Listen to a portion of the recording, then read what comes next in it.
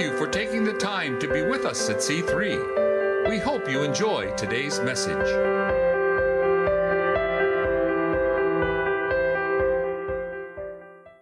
Like I said, it kind of does tie in today. So we are in the book of Exodus. If you want to open there, we're going to be in chapter 12. We'll kind of wrap up chapter 12 today. And chapter 12 is, we're in the Passover, so we're kind of at the height of the story. But let me kind of get you caught up to speed real quick. So the book of Exodus is all about the journey. It's all about the exodus of the Israelites, the people of God, out of slavery in the land of Egypt. And we're almost to that point. It's hard to believe. We're almost to like the good part. And honestly, Exodus kind of takes a nosedive here pretty soon. But we'll see what Pastor Greg wants to do. But we're getting through the good stuff here. But so what happened is how did these people come to be in slavery? Well, this guy Joseph was done in by his brothers pretty dirty. And he ended up getting sold and taken to Egypt. And then a bunch of stuff happened. And he ended up going from a slave and a prisoner to the second in command. And God gave him a dream. And he knew there was going to be a great famine. So he told him to prepare all this stuff and get all this food ready, and they did. And then when there was a famine in the whole part of the world, all of his brothers came down, and his family ended up moving to Egypt. Well, then they grew up in Egypt, and it was started with 70 people. And over the course of about 400 years, they grew into this great, huge people group. And somewhere along the line, one of the pharaohs was not aware of this Joseph guy. So you can imagine coming to power and saying, "Why are all these people who are not like us living in our land? What's going on?" And so they end up enslaved, and they are forced into labor and all this stuff. And it's 400 years of slavery for the people of God. And finally, when we get to Exodus, God calls Moses out, and Moses starts out. The Pharaoh is trying to kill all of the male babies that are born. And his mother hides him in a basket and puts him in the Nile River. And if you've read any children's books or seen The Prince of Egypt, you're very familiar with that imagery. And he's actually found by one of Pharaoh's daughters and raised as a prince of Egypt, hence the title for the movie, right?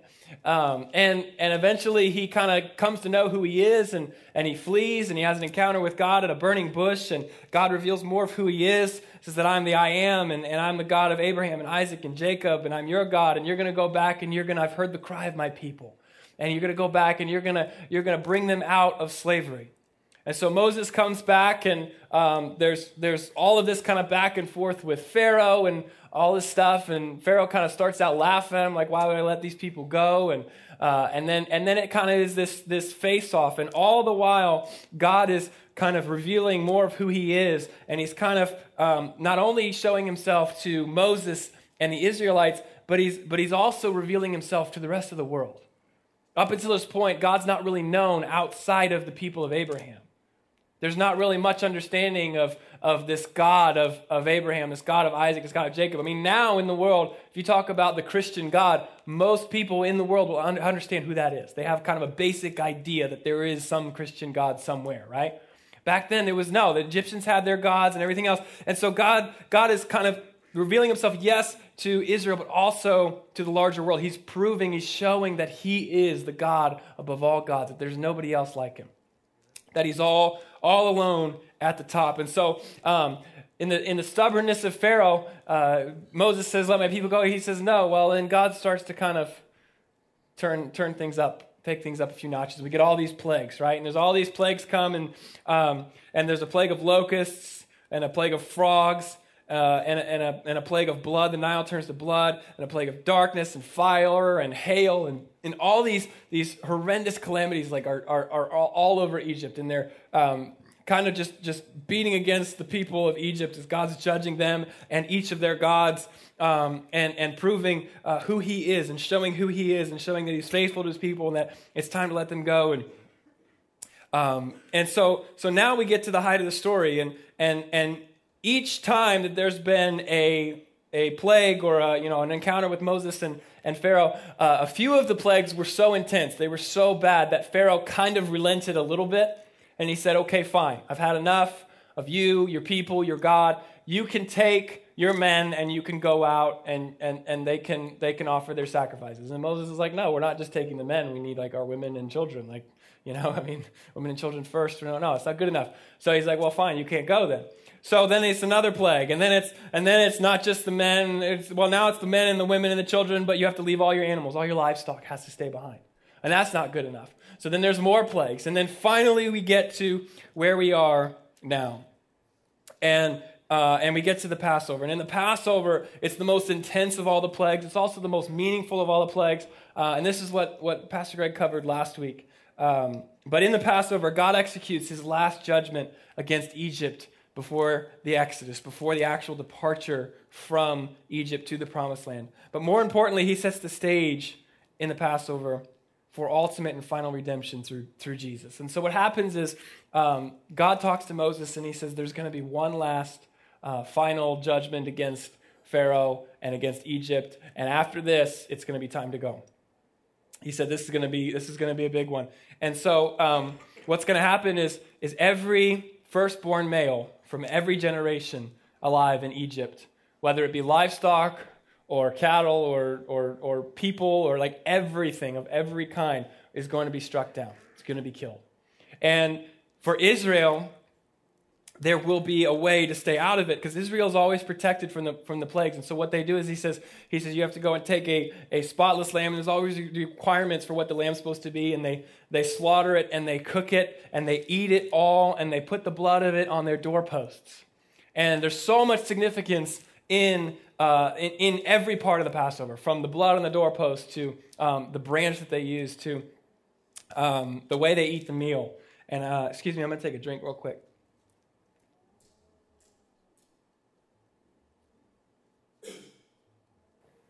And they had to consume the entire meal.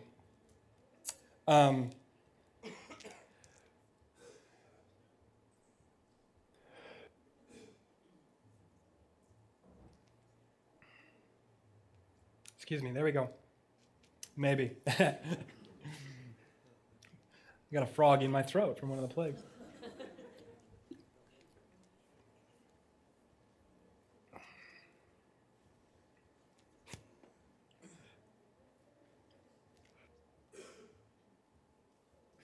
All right, still with me? We'll see how far we can go here. So they had to eat the entire lamb. Okay? Very important to eat the whole thing. And if their family was too small, they would share the lamb with another family next door. So it was all to be consumed. And if there was anything left over, they were to burn it up. And so what happens is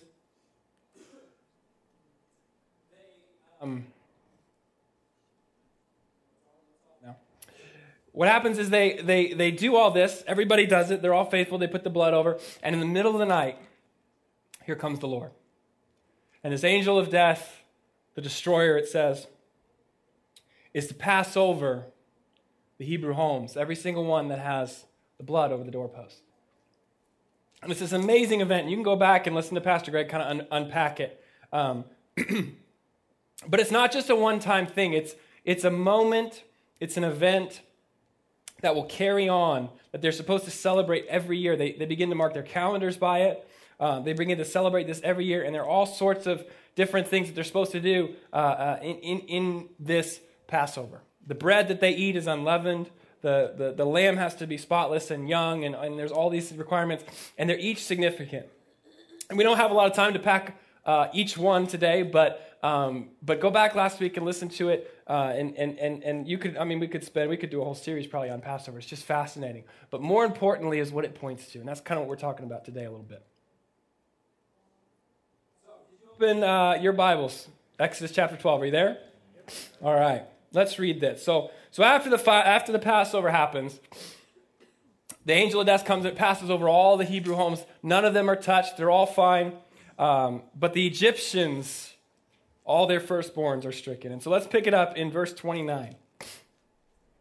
It says, at midnight, the Lord struck down all the firstborn in the land of Egypt, from the firstborn of Pharaoh who sat on his throne to the firstborn of the captive who was in the dungeon, and all the firstborn of the livestock. That's pretty intense. And Pharaoh rose up in the night, he and all his servants and all the Egyptians, and there was a great cry in Egypt, for there was not a house where someone was not dead. Then he summoned Moses and Aaron by night and said, up, go out from among my people, both you and the people of Israel, and go, serve the Lord as you have said. Take your flocks and your herds, as you have said, and be gone and bless me also. So Pharaoh is beaten. He has had enough. Every firstborn male in the kingdom has been killed. I mean, can you imagine waking up to just screams and cries and terror? Egypt is done. God's redeemed his people, and it's time to leave. Verse 33, the Egyptians were urgent with the people to send them out of the land in haste. You can imagine why. For they all said, we shall all be dead. So the people took their dough before it was leavened, which was part of the requirement for Passover. Don't put leaven in your bread, which is yeast, baking soda, baking powder, things to make the bread rise. Also makes it taste better. The people took their dough before it was leavened, their kneading bowls being bound up in their cloaks on their shoulders. The people of Israel had also done as Moses told them, for they had asked the Egyptians for silver and gold jewelry and for clothing. That's no small thing there. Make note of that. And the Lord had given the people favor in the sight of the Egyptians, so that they let them have what they asked. Thus they plundered the Egyptians. And the people of Israel journeyed from Ramses to Succoth, about 600,000 men on foot. And that besides the women and children. A mixed multitude also went up with them, and very much livestock, both flocks and herds.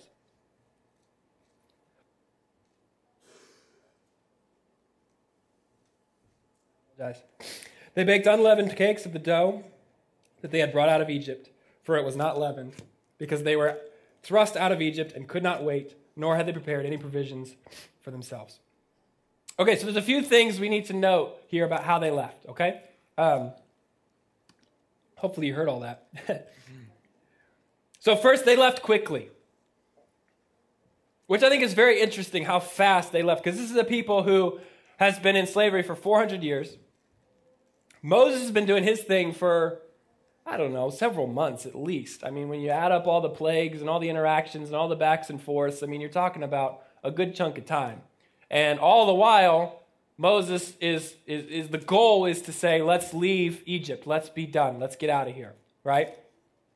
But when it finally comes time to leave, they've got to go fast. They don't have any time to let their bread rise. They bind up their kneading bowls and put them in their cloaks. So like the stuff that they use to make the bread, they're carrying with them in their cloaks. They had waited and waited and waited and waited, but when the moment came to leave, it came in an instant. You notice that? It's interesting. Centuries of heartache, slavery, hardship, suffering, and oppression, they were broken off in a moment. I mean, you don't even have time to get excited. It's time to go. You have the entire, country of Egypt telling you, get out. We are done with your people. Get out. You want silver or gold? Fine, take it. Get out. You got to go. Second thing I think is interesting, it says that they left out of Egypt. I mean, 600,000 men and foot. You add women and children, a lot of estimates, over 2 million people. And listen to this in verse 39, that they had not prepared any provisions for themselves. What do they have? They got a bunch of unleavened bread. They got a bunch of milking cows and goats. That's pretty much it. You got over 2 million people. Dad, I'm hungry. Jeez. We used to take family vacations with 8 people, 6 kids in the back. Tell you what, when we got hungry, it was bad. Drive to Burger King, sack of burgers, throw them in the back. Good luck. They left without provisions. They had not prepared anything for the long journey ahead. The only thing they had was the unleavened cakes that they had. Remember the Passover meal? Every single family had just slaughtered a whole lamb, right? Nice to take a little lamb chop with you on the road. You go to a Renaissance festival, you got a nice turkey leg, People walk around turkey leg, they look pretty happy. They don't have that. You had to eat it all. Anything that was left had to be burned up. They don't have any provisions. This is going to be so important as they go. When the Lord starts to provide them food to eat. We'll see that as they go on with the manna and everything else. But that's significant as well. Number 3, and this is kind of can be overlooked because, I'll just say what it is. So number 3, they left their homes and their former lives behind. Now you might think, okay, they were slaves. What life, what home? But you got to think, these people lived here for 400 years. That's something like 11 generations in one place. Okay? Now, in Erie, there's sort of this like really cool thing about Erie where people have lived here for many generations, right? 3, 4, 5 generations, sometimes longer. It's a place where people just kind of grew up and stayed and established their family. But then as some of the jobs moved out and other things, then a lot of people's kids have moved away. And that's no small thing to tear up your roots and leave, even if you're leaving for a better opportunity, a better job, right? Now, thank goodness, there's starting to be sort of some re-energizing, some new developments, some things happening in Erie. Hopefully we'll see, my kids maybe will stick around, stay around with me, won't leave. But even if you're leaving for a better opportunity, you're still grieving, your roots.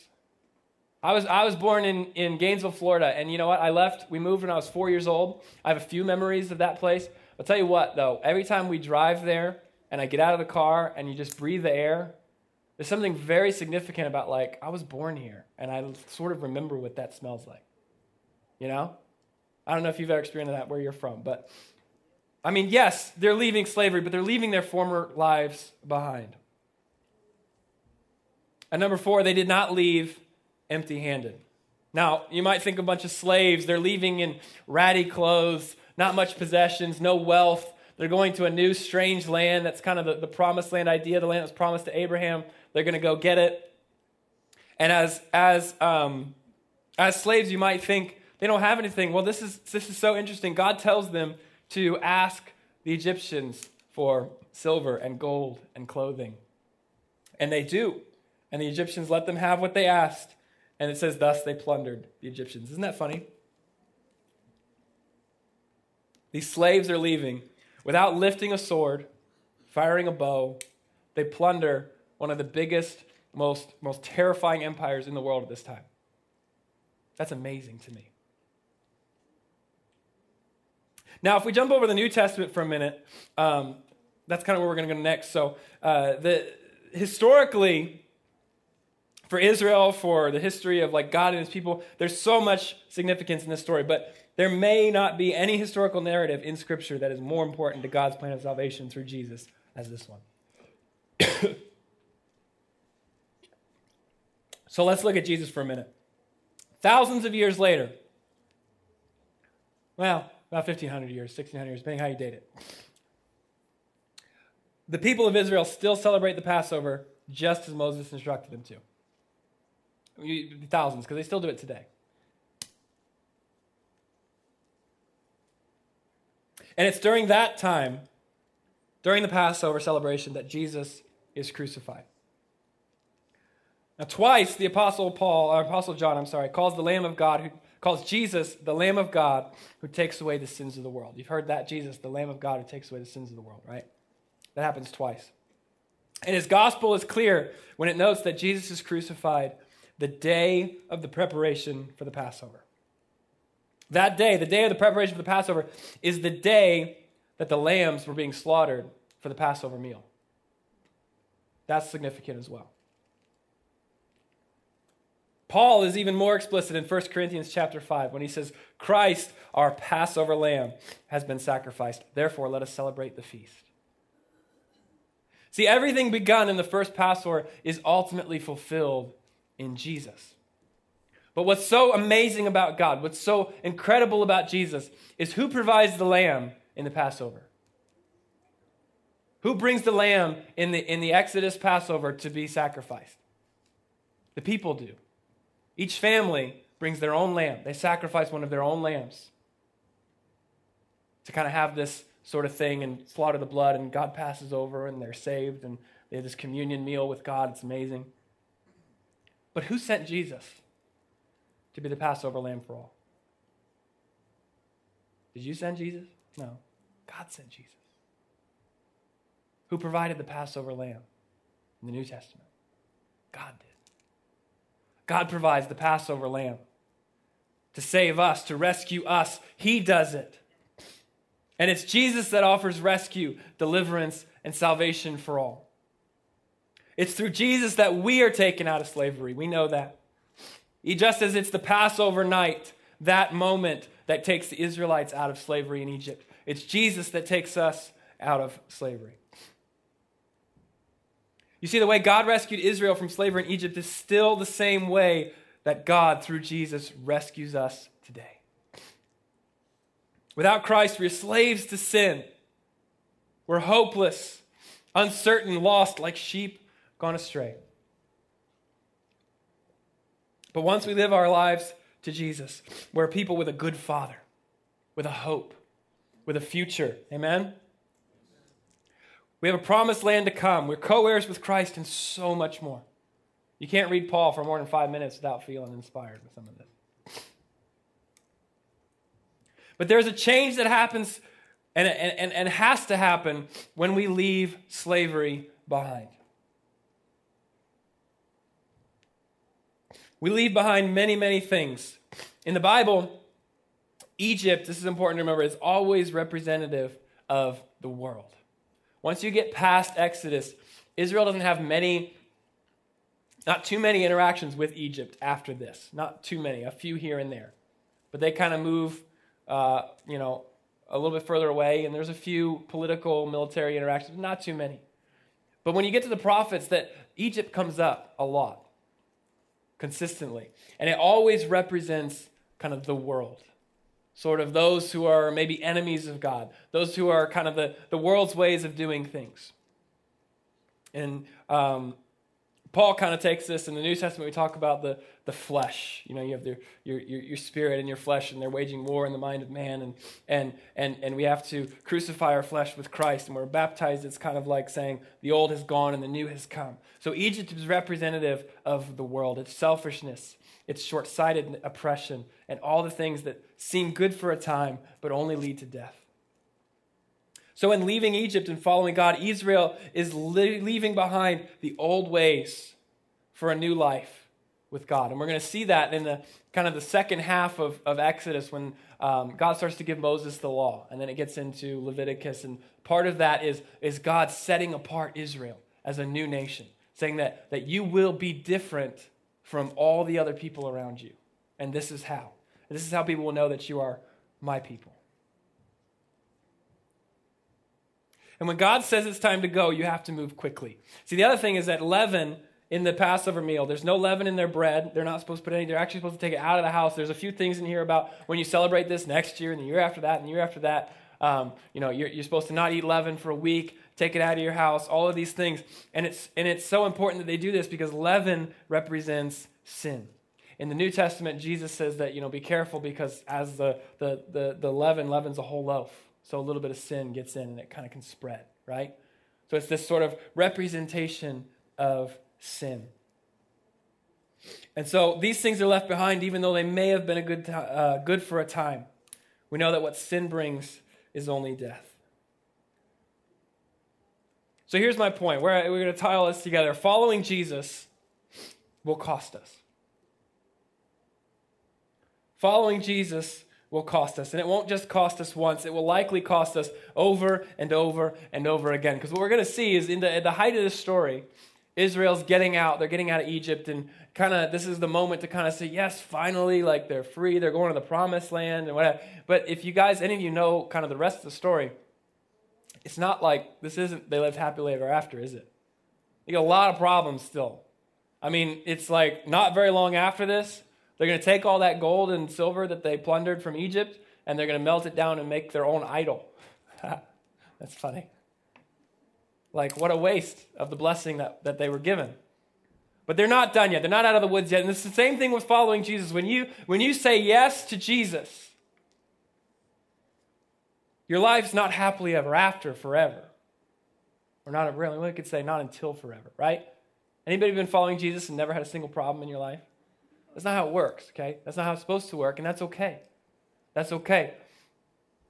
I think about the hope that I kind of received this morning and just kind of feeling that well up inside me. It's like I look around at my circumstances, and there are a lot of things that, I'd like to be different, but I still have hope in the midst of all that. That on some level, first of all, that doesn't matter.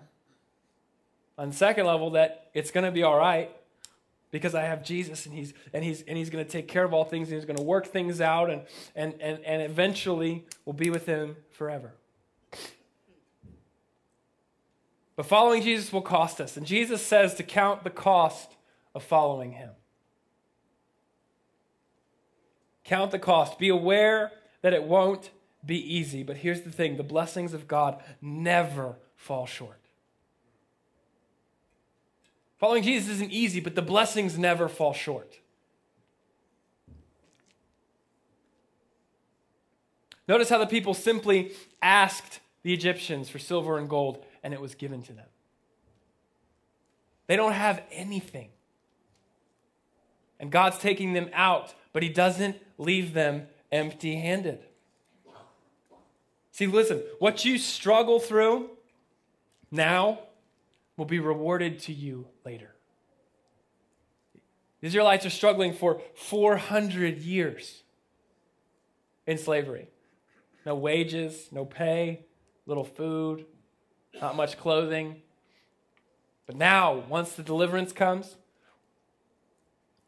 they plunder the wealthiest country in the world. Just by asking. Isn't that amazing? God will not leave you empty-handed. What you struggle through now will be rewarded to you later. Jesus says it this way in Matthew chapter 5, verse 11. He says, "Blessed are you when others revile you and persecute you and utter all kinds of evil against you falsely on my account. Rejoice and be glad." Aren't you glad he doesn't stop there? When others revile you and persecute you and utter all kinds of evil against you falsely on my account, rejoice and be glad, for your reward is great in heaven. For so they persecuted the prophets who were before you. Everything around you is awful. People coming at you. Following Jesus is not always easy. Do you know why he's warning his followers that they will be persecuted? Not just because they follow him, not just because, you're a Christian, so you're going to get persecuted, but it's because of what the followers of Jesus do.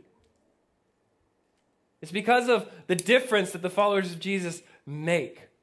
Followers of Jesus do what Jesus did. They break the rules in the name of loving other people. They have conversations with people they're not supposed to have conversations with, like the woman at the well.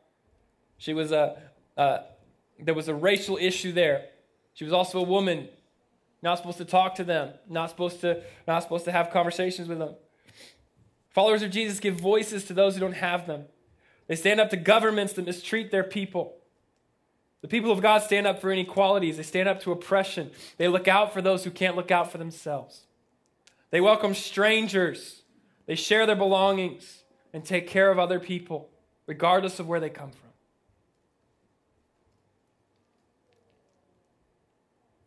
They forsake their own well-being for the sake of others. See, these things stand up to the status quo and upset the balance of power, and it causes the followers of Jesus to be persecuted. Jesus' followers were constantly hunted down. Jesus himself was hunted down. He's upsetting the status quo by breaking the rules in order to love people. I keep thinking about the Pharisees came to Jesus and they said, is it lawful to heal on the Sabbath? You're not supposed to do any work on this special holy day. And healing somebody, that's work. Like, are you kidding me? What a ridiculous idea. It's so much more important that we love other people the way God loves them than that we follow the rules all the time. Can I get an amen? But even so, even if you're persecuted in following Jesus, he says, rejoice and be glad, for your reward is great in heaven. You see, following God is not always convenient. It can be a wild ride sometimes. When God rescued Israel from Egypt, it was an event anticipated for generations. Generations in Egypt. God's coming. He's going to save us. Crying out, God, come save us.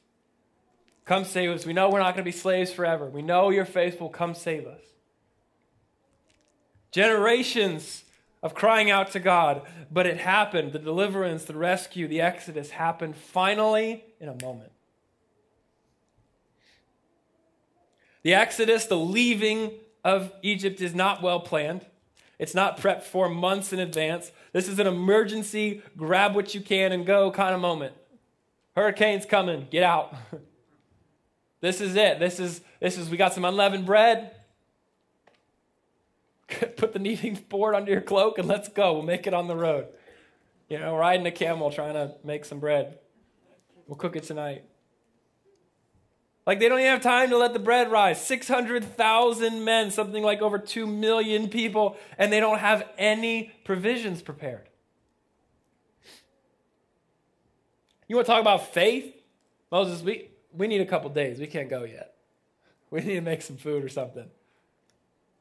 No, you got to go. It's time to go. Remember, leaven in the Bible is a symbol of sin. Egypt is a symbol of the world. When it's time to leave the world behind with all of its sin that has entangled you, entrapped you, enslaved you, the things that have made you miserable, kept you in the dark for years and years, you better get going. You don't have time to make a loaf of bread. It's time to leave it behind. God's calling you out of it. The world is going to be judged. That will be taken care of. But right here, right now, God is offering Jesus to set you free. The time for your exodus has come. The time for you to leave behind whatever's enslaving you is here. All the shame, all the discouragement, all of the sadness and hardship, let Jesus break the chains. We sang it this morning. His yoke is easy. His burden is light.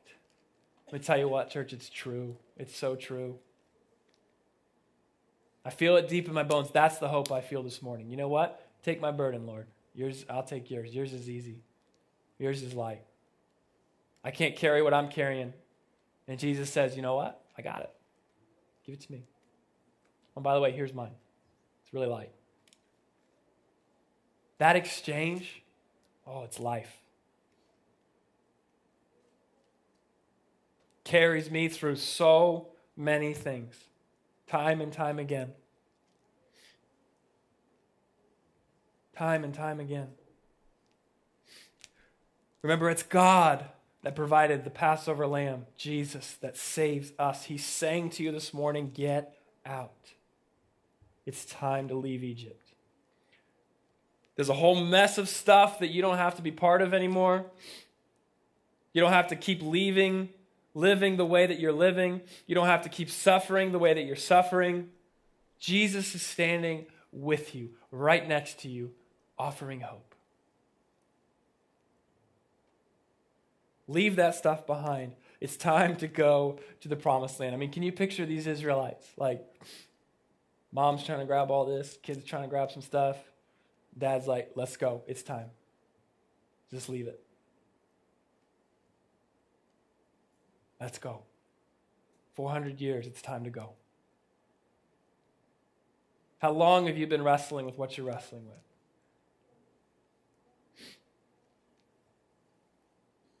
How long have you been enslaved and ensnared by the shame that's holding you back? 400 years is a long time. 400 days, 400 months.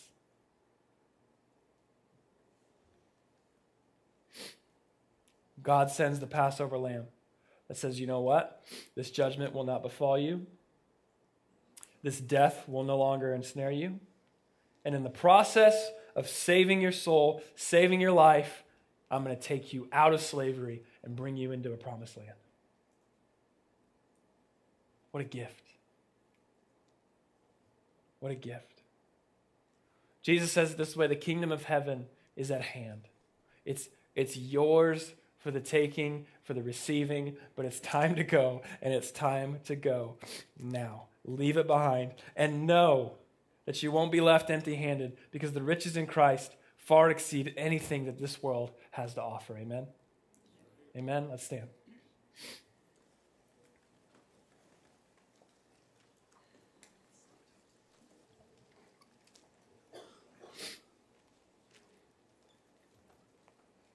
God, we thank you today. Oh, we thank you for Jesus. What a gift you have given.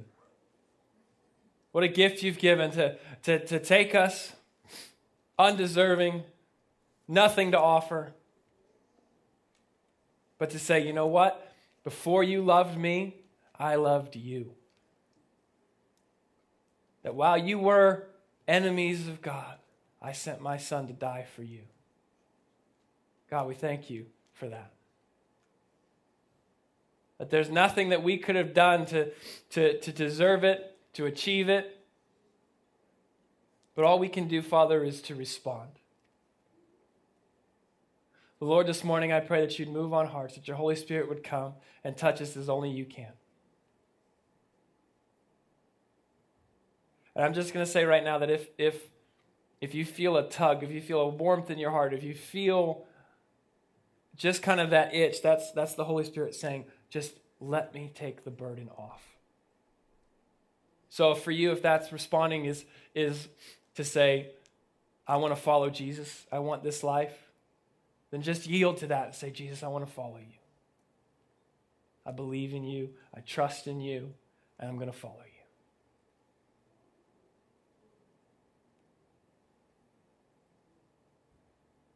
And if there's a shame or a whatever is enslaving you, I'd encourage you, just open your hands, just kind of in the posture of sort of receiving. As the Israelites received the blessings of God as they were leaving, just open your hands and open your heart. And God, I pray that you would fill every heart. Fill every hand today.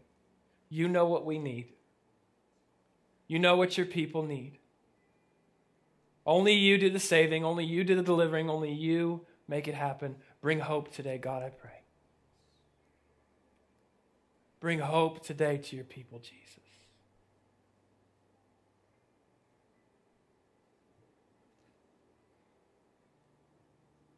Oh, Jesus, you are the Lamb of God. You take away the sin of the world. We trust you. We follow you. Father, I pray that you would bind up broken hearts, that you would come, and where there is hurt, that you would bring hope. Where there is pain and suffering, Lord, you would bring healing. Touch every part of us this morning. If there's sickness in here, Lord, I pray that you would heal it. If there's doubt in here, Father, I pray that you would bring hope and faith and security and peace. We turn to you, Lord. You're the only one that can do it. And Father, I know that you sustain us. And even as we're going to see that the people of Israel walked out in uncertainty and in faith, Lord, you never gave up on them. With no provisions, Father, you provided manna to eat. You provided water to drink. You did everything that they needed to survive. And you do the same for us today, Lord. We trust you. We follow you. We acknowledge you. And we thank you, God. We're so grateful. So if the Lord's moving on you, just whisper thank you. Just tell him thank you. Just respond to that for a moment. Thank you, Jesus. Thank you for what you've done. Thank you for what you've done. And Father, as we go, I pray that you would give safety on the roads. Let community be built up. Give us hope. Give us strength for the week. And bring us back together next week. In Jesus' name we pray. Amen.